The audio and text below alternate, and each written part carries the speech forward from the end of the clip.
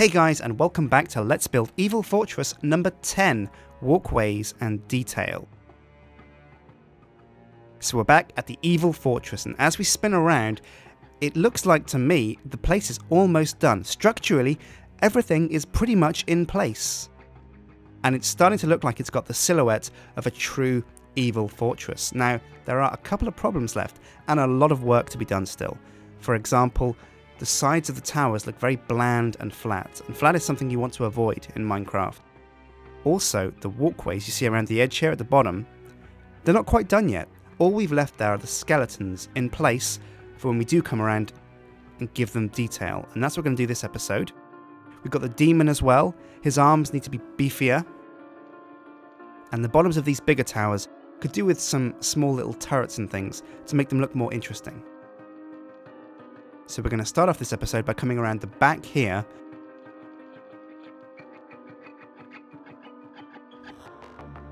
to get started on these walkways.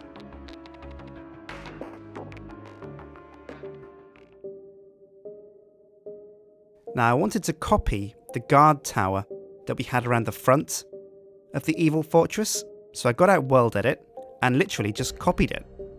I came around the back here and pasted it in a few times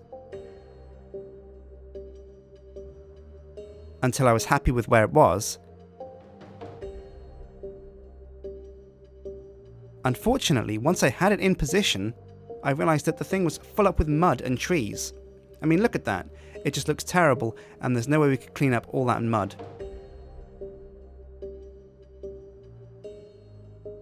So what I did was undo the copy, and then come back with an airbrush with World Edit and just clear out the area of trees and of mud.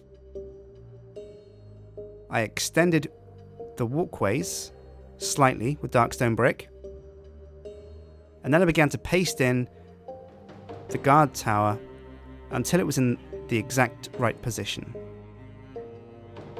I then extended the walkways to meet the guard tower and trimmed up a bit the side of the guard tower. Then came back and looked at the mess I'd made with World Edit. Now I used the replacer tool here to replace this stone and turn it back into mud. And then once I was done with half of it, I realised I should probably turn the rest of it into creep to kind of enhance that creep effect. So I replaced some of the stone with netherrack that's creeping its way out of the lava towards the little guard tower we have here.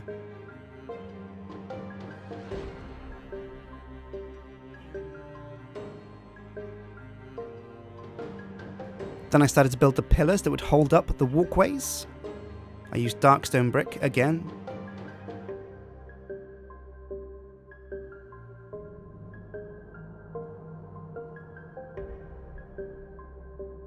And then began to build those support struts slowly towards the other tower just off camera to the right.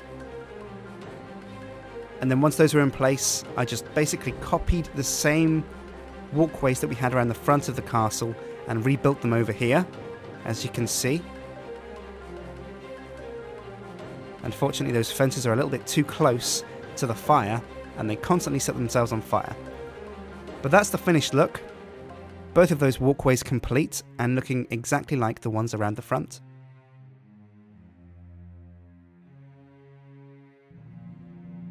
Then it was time to come around to the other side, the back right of the evil citadel. If the demon is the front, then this is the back right. Build the support struts for this walkway, and use the lightstone brick steps upside down and the lightstone brick to create this arch effect underneath these walkways. And then use fences and lightstone brick to finish off the effect. Now you see me there copying in with World Edit from the other walkways, because it was much easier once I had the dimensions right to copy and paste in the walkways that I'd already done, because the design we were going to be using was going to be exactly the same. I then finished off this one manually with the lightstone brick. And then because this walkway just connects with land rather than a tower, I used the dark stone brick to create a kind of tunnel that would tunnel towards the other towers. And now here we are in first person, so you can get a feeling of the scale. of the citadel, and we're going to walk around the whole of the outside walkways just to show you how big a project we really started when we created this evil castle.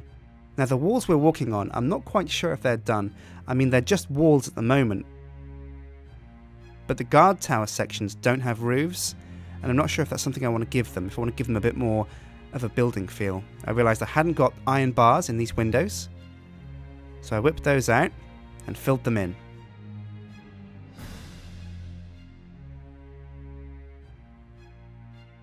And then we continue our tour around the edge of the evil fortress, climbing up some stairs and entering one of the outer guard towers.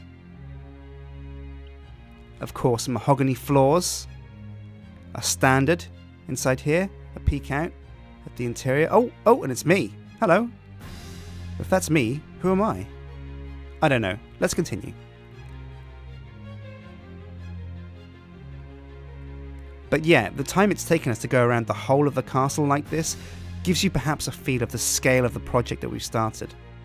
And I didn't realise it when we had started. I mean, when there was nothing built, it seemed like a relatively small castle that we were building. But now that I've walked around it and flown around it, I get a real feel of scale.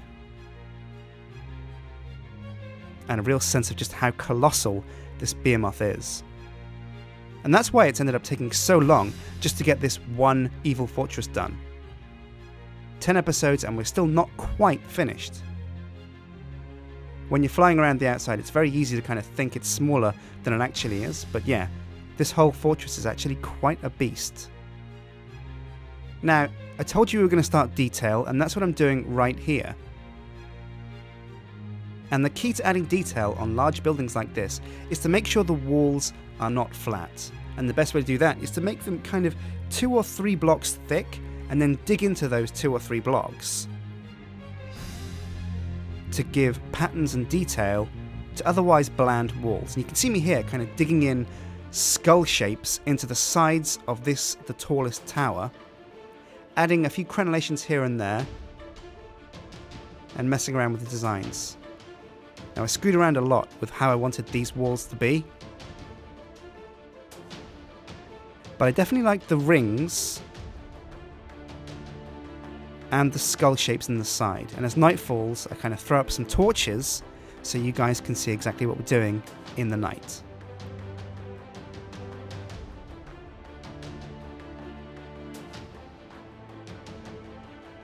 And those skull shapes aren't quite done, but I finish up with the rings, toy around with upside down lightstone brick, but decide that I don't like the effect and get rid of those.